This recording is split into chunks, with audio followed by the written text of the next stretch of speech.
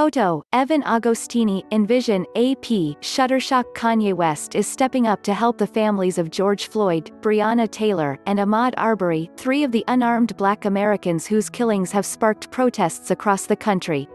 TMZ reports that West has donated $2 million to the three families, including setting up a college fund for Floyd's 6-year-old daughter Gianna. West also made a separate donation toward legal fees for Taylor, shot dead by police in her Louisville, Kentucky, home, and Arbery, shot dead by white men while jogging in Brunswick, Georgia. Additionally, a rep told TMZ that West has donated to Black-owned businesses across the country, including in his hometown of Chicago. The donations from West, a newly declared billionaire, come after fans and musicians have criticized major labels and streaming services for their lack of public donations to racial justice causes and engagement in anti-racist activism.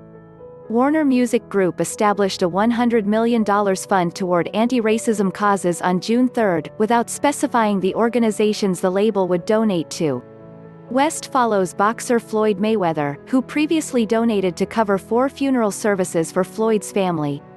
Update, June 4, 11:25 p.m. Kanye West didn't just open his purse, he also walked the walk.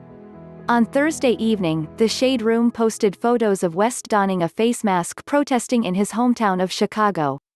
West appeared to be attending the protest alone, without his wife Kim Kardashian West or any of their 4 children.